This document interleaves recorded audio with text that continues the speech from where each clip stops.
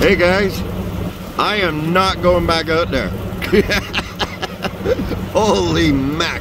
Anyway, if you saw my earlier videos, you'll understand why. So, I said I would talk to you this morning about what's going on. I think the Liberal government overruled Trudeau. This is my personal opinion. I could be wrong, but from what I can tell, from what I see, the Liberal Party overruled. They decided enough's enough. There's been talk that, you know, when the Liberals start talking publicly against their own leader, and you know they've already been screaming for a long time in the background and not being listened to. So I think they finally stepped up and said, you know what, enough's enough. And so I want to speak to a couple of things about the mandates when they lifted. Okay, one thing, they're playing with numbers. They say 90% of Canadians are life jacketed. Okay, yeah, but that doesn't mean that they qualify as being fully life jacketed, because that's single dose, or sorry, single life jacket. And wow, I can't even stay focused. It's just insane out here.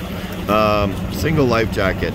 To be fully life jacketed, you need double, and I do believe that number currently sits at 78%. If I could be off by a bit on that one, but it's hard to track that number down because they talk in generality. But either way, their number is off. And another thing that tells me that they're overruling Trudeau is they canceled all of the phase 2 plans for mandatory vaccination, mandatory life jacketing in all federal organizations, the exception of cruise ships and all that. The planned ones that they were talking about, you know, interprovincial life jacket requirements and all that jazz. There's a couple other things that are saying, wait a minute, like a lot of people are saying, yo, they said that it's only suspended, it's not ended. If I'm not mistaken, when the provinces did it, they all said suspended as well, at first, and then they went to, yeah, it's just done. Like, now, to their credit, I understand why they're saying they'll bring it back, because if things go sideways and, you know, we do actually get a real problem from this, they have to have that safety net to bring themselves back. But we need to keep the pressure up. It sounds like a good thing. It isn't, because we are at war, and it's a psychological war, and it's a war of the hearts and minds of people. Okay. So they're using a tactic to get rid of our backing and our pressure, our influencers that are working in the background, by opening the door and allowing them to leave Canada. This is what I was talking about yesterday in the video.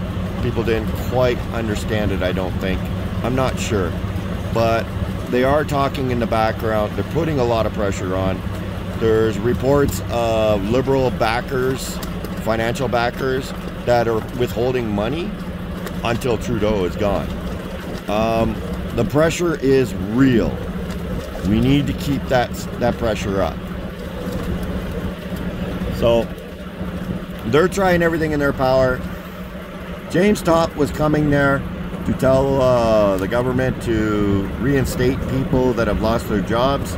Well, they're trying to one-up James Topp by reinstating federal workers that were put on leave for not following orders on June 20th. The date that James Topp was originally planning on being in Ottawa, but, you know, It's a little hard to judge exactly how long it's going to take to walk across the country, you know. So they chose that date. I do believe that was particularly out of spite to James. This is a 5-minute video. Holy mac. Alright, I'm going to try... I don't know whether I should put this on YouTube or not. Anyway, I look at these things a lot differently than most people, and I'm trying to figure out what's the tactic here, because there is a tactic. Don't be mistaken by it.